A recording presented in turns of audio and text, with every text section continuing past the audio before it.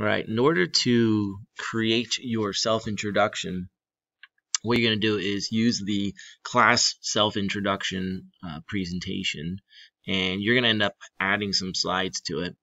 But I want to go over what I'm looking for as far as format goes here. So when you open it up, you probably open up to this slide. The very second slide is the instructions on what to do. So we want the self-introduction, answer the question, why did you decide to take this course? Tell me about yourself, for example, things you like to do, places you like to go, hobbies, other interests. And sleeping is really not a hobby or an interest, so try to be a little bit more elaborate on your life. Also, tell me about your family.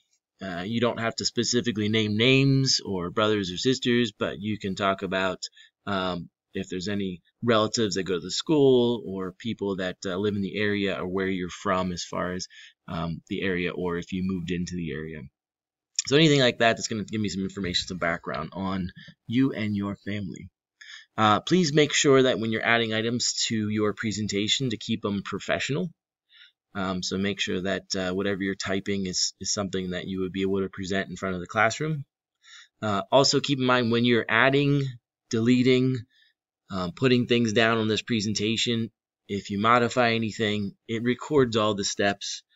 So please don't adjust any other student's content because it is recorded, and even if you just click on another slide and delete a picture, there's a way to go back and check that. So I'd appreciate if you only add and modify your own slides.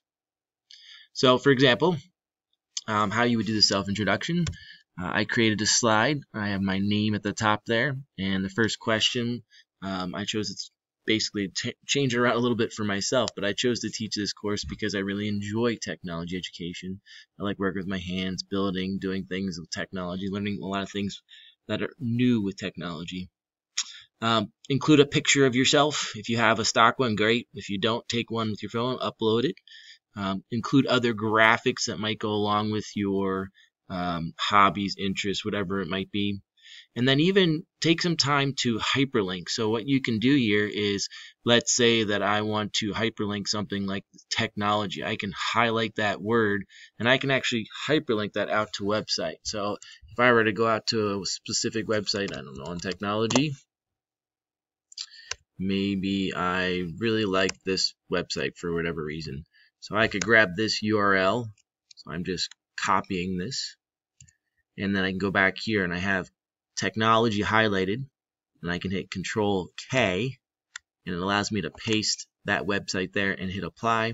And then notice now that it changes the color. I can also do this to an image if I wanted to. So I could just select the image, hit Control K, and it allows me to paste a link there. All right.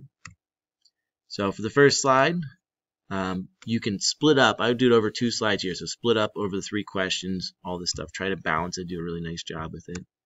The next slide, I answered some other questions. I have a picture of some of my hobbies, a link that goes out to a YouTube video. Then I even linked websites for the school I graduated from and for this current school that we're at right here.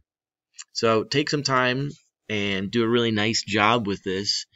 We are looking, when we assess this, that you're able to answer all 3 questions well, and that your slides are done professionally, well balanced, and something that you're able to present.